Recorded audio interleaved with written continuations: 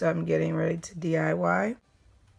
They were just some old tall boots that I used to love to wear. But yeah, they just have little buckles on each side. They got the zippers and the zipper in the middle. So I wanted to DIY these, but I didn't know how I was going to do it around the zipper. But I knew for a fact I did not want to throw them away. So let's get into it. So I'm going to go ahead and cut those straps off and start my DIY. Stay tuned. So I'm sitting here. I've been wanting to do this video for, well, probably about a year. A year now I've been wanting to do this video. I was inspired to do this video by watching J Baby. 3 years ago, I was walking around the mall with my daughter and I saw these boots in the buckle. And I mean, I fell in love with them. It was like love at first sight. I told my husband, I said, I gotta have those boots. I gotta have those boots.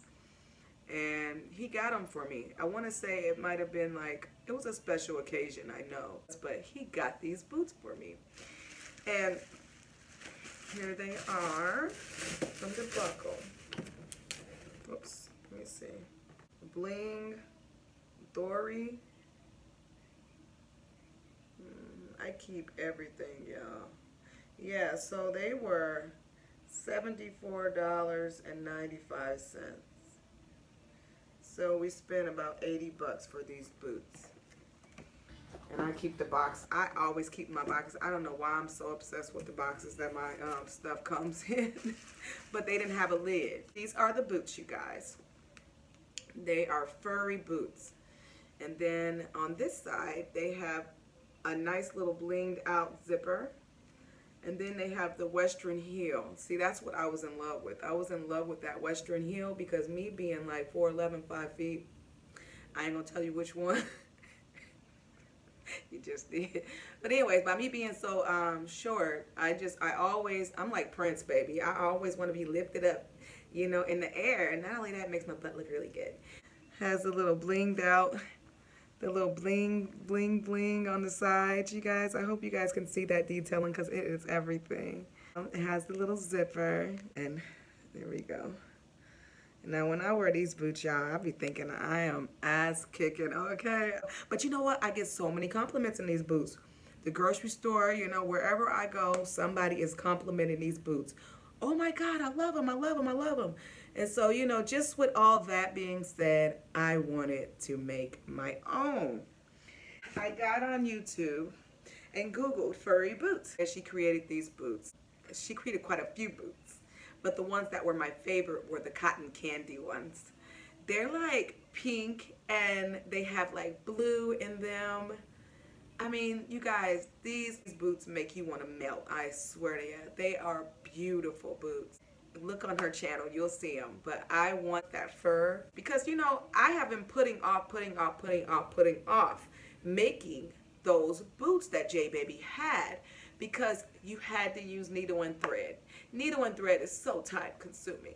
You know, it's a lot easier to pull out a glue gun and do it with glue, but to have to stitch and stitch and stitch, and I know it lasts long and it's beautiful, but I'm just lazy. That's all, because I know how to sew. I just don't want to take the time out of my day to do that. But you know what? Now, since we got all the time on our hand, I really do wish that I had bought the fabric a while ago because I could have created those boots. But it's never too late. I will create those boots. But J Baby just created some boots not too long ago, and she used boa. She used the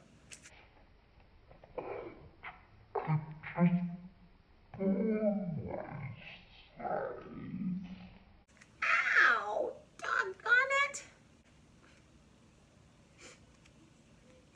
Anyways, back to what I was talking about. She created some furry boots out of using this boa. There it is. So I ended up finding this, I want to say at Hobby Lobby. They didn't have much. I did not want to spend 20 minutes going all the way to Joann's. I went to Michael's, they didn't carry it. I went to Walmart, they didn't have it. So I went next door over to, so it was Hobby Lobby. It might have been cheaper if I would have went to Joann's. I'm not sure. But I ended up buying, I bought 6 of the boas. And from my understanding, I think you use 3 per boot. So let's get started here, you guys. So this is the boot here, you guys, that I have created. Here it is. And it's beautiful, you guys. It is lovely. It is so beautiful. It turned out exactly the way I thought it would, you know. But there's a little twist on it, because every time I would zip it, the fur would get caught in my zipper. So I went out and bought some ribbon.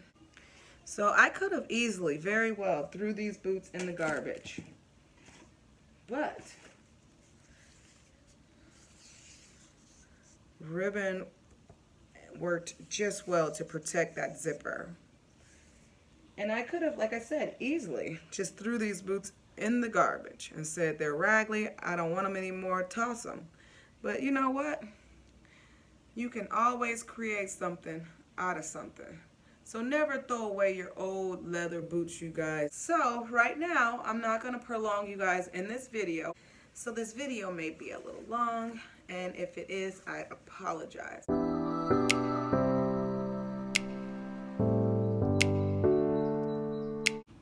I'm going to start probably like a little bit away from the zipper. So I'm going to start probably right there. You want to leave some room. You don't want to get too close to that zipper. And then I'm going to take it around.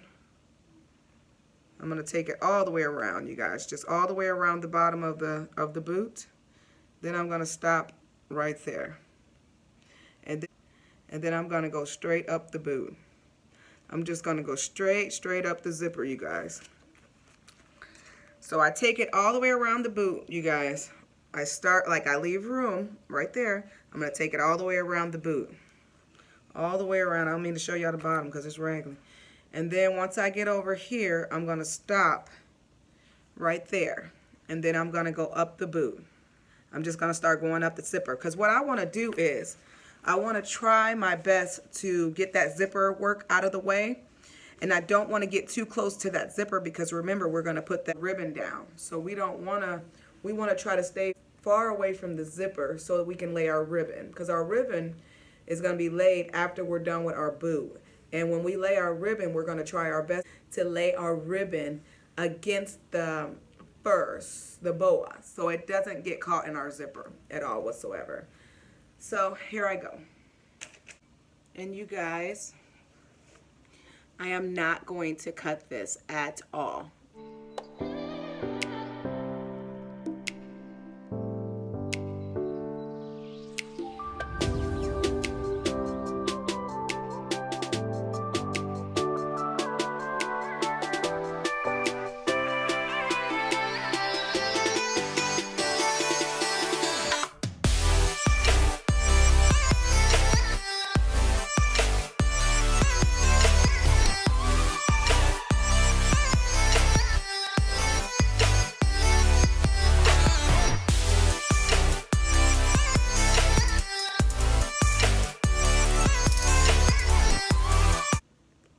And I just laid a sheet down on my floor, you guys, because this boa fur stuff can get everywhere.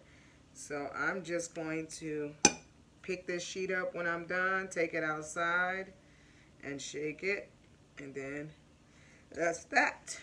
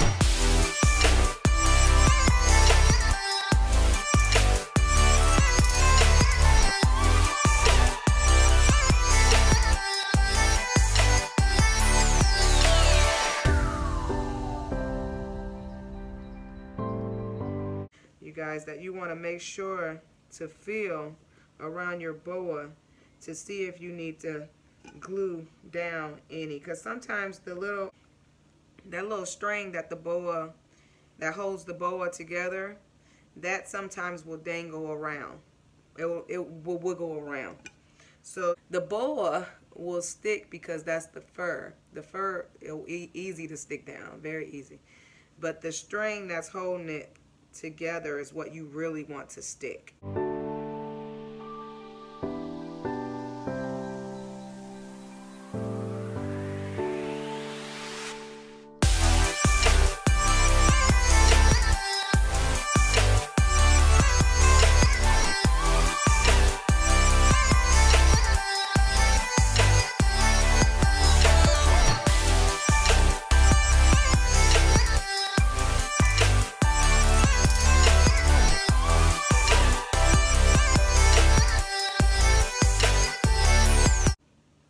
Remember, you guys, you don't want to get too close to that zipper. Alright, you guys, so I went around. You see, I started there. I went around, all the way around. So here I am back at the zipper again. And I left that much space. Can you see that? I left that much space away from the zipper, you guys. And now what I'm getting ready to do is just start taking it up.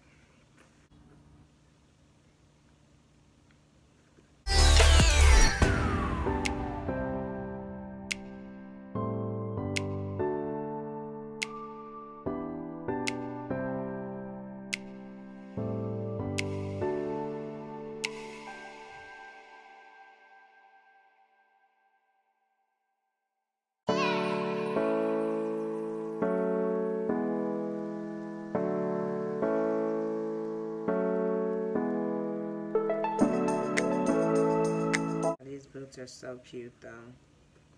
I was so happy when I saw Miss J Baby on that camera creating these boots, y'all. That was everything for me. Yes, it was.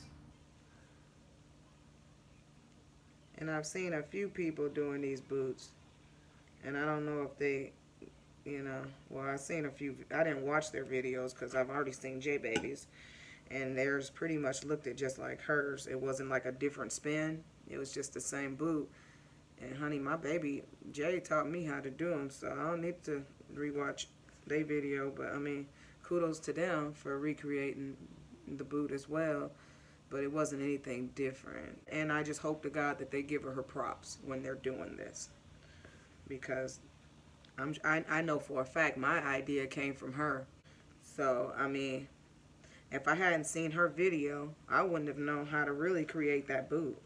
I mean, I would have had to come up with my own creation, which probably wouldn't have been as near as, helpful as hers, but not at all as helpful as hers. She was very, very helpful in her explaining and her detailing and technique and stuff. So, ooh, baby. Every once in a while, you'll burn yourself. It's okay. I am glad that I'm starting to feel a little more confident in filming my YouTube videos, because I ain't gonna lie, confidence isn't something I had at the beginning at all. It took a while. It took a while of me just sitting back, searching myself, of just kind of, not really knowing where I wanted my channel to go. But now I'm to the point where it's like, you know what? I want to show more of me, instead of trying to make it so much about autism. My channel is Living with Autism because, the joy of my life is my little boy, and he has autism. And this channel to be about his growth. Not only his growth, I want it to be about my own growth and my own struggles. So it's Living with Autism because that's what I do. I live with my baby with autism, and that's not going to change anything. But at the end of the day, I'm a mom, I'm a wife. So And I want to broadcast me too.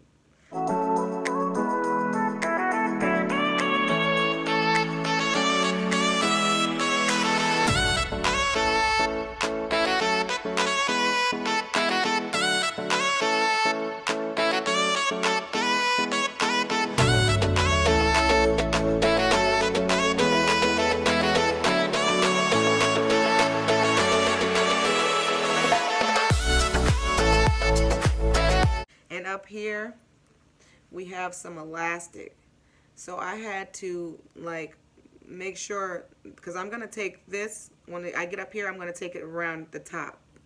So you want to make sure you leave room. If you have like elastic for your leg stretch, you want to try to leave room when you bring this boa around. You want to try to leave just a little gap, like a little.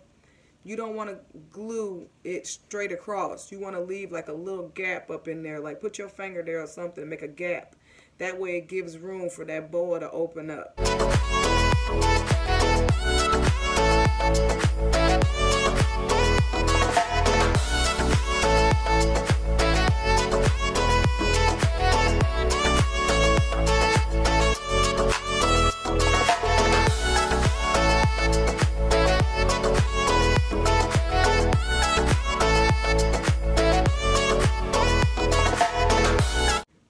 Recreate something that I saw. Miss J Baby, the queen of fur, honey. That's what you call J Baby, because she sure knows she love her fur. I'm gonna call her the queen of the fur, honey. So now I'm leaving that gap up here, you guys. I just put my finger down for it to make a gap in the fur up here on the top where it has that elastic. If you don't have elastic, then you don't have to worry about it. That's what I wanted. That gap is my finger. Oh, can you see it? Yeah, my finger goes right through that gap. I know that didn't look good, but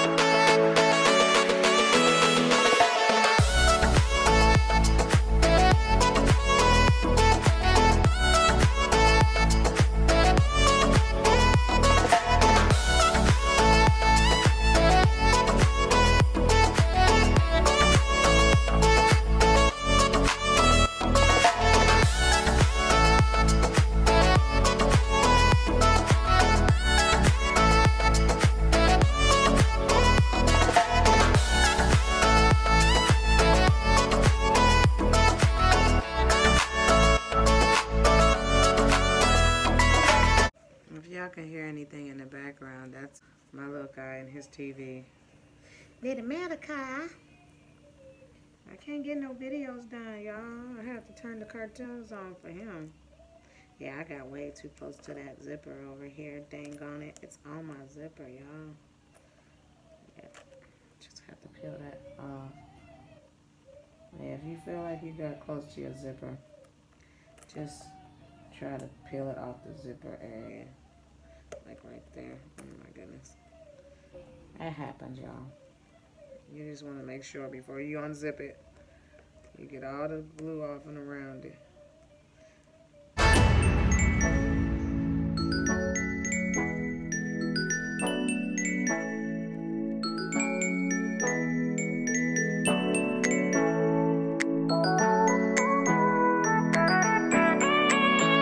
So what I did was I just stopped right there by the boot, and I'm starting to bring it down, y'all. I'm just gonna bring it down, and then when I get down here, I'm gonna get right back over there,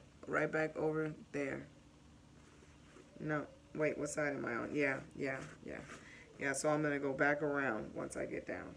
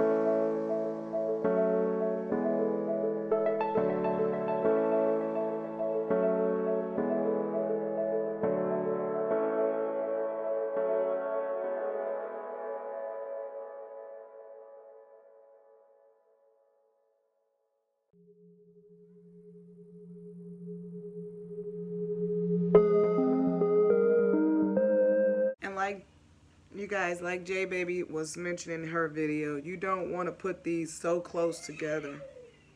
Okay, Malachi. You don't want to put these too close together. You want to make space.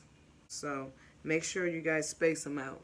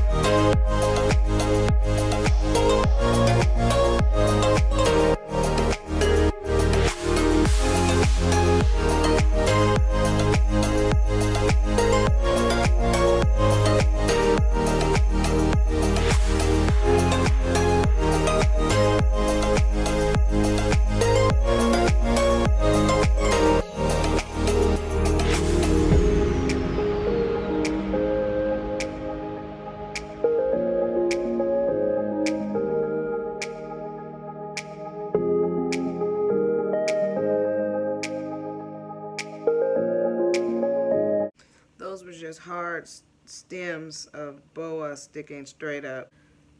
So I just cut that off. Alright, you guys, I'm reaching for my second boa.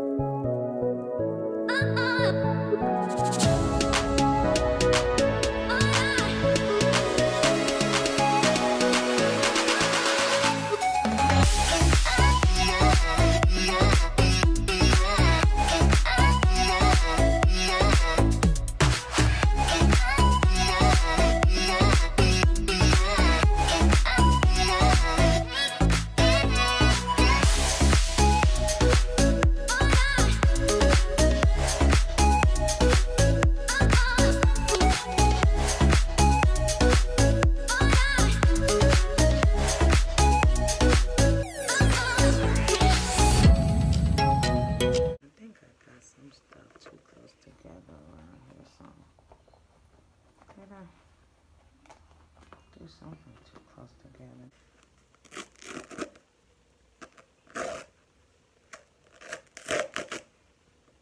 I don't like any of this stuff, what I've done. I'm so sorry, you guys. I ended up tearing up some of that fur. I think in a lot of ways, I didn't leave a lot of space to work with. And with that being said, my video was trial and error. I mean, I did do the first one off camera, so it was a little less pressure. And then I come on camera to do this one months later, and I just flopped it, I think. I think I flopped my video because it looks like to me I ran out of boa. So I'm just going to keep going, you guys, because, you know, hey, it just lets you guys know that this is not that easy. I mean, you do want to space them out, but at the same, you want to space the boa out, but at the same time, you don't want your boot looking, you know, shabby and bald and stuff. So I think if I had this to do all over again, instead of 3 boas per boot, I probably would have did 3.5 boas per boot. I noticed on the first boot I did, I ended up having to make room as well. I didn't have to tear the whole, you know, I didn't have to tear pieces of the boot up or anything like I did this one, but yeah, I had to tear this boot. I had to tear some of the boa back up, and I'm just a little concerned about that it's gonna look bad, but we'll see.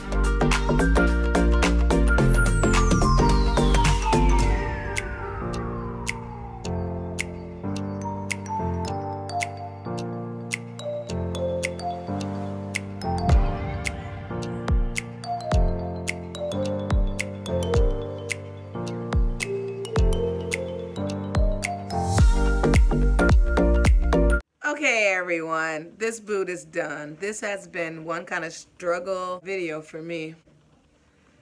So what I ended up doing, I'm going to unzip it for you. I was very, very, very scared of unzipping the boot before because of the fur, so the boa. So here I am zipping in the boot back up, and it zips back up. Now I'm going to go ahead and try this boot on for you all. I'll be back in a second.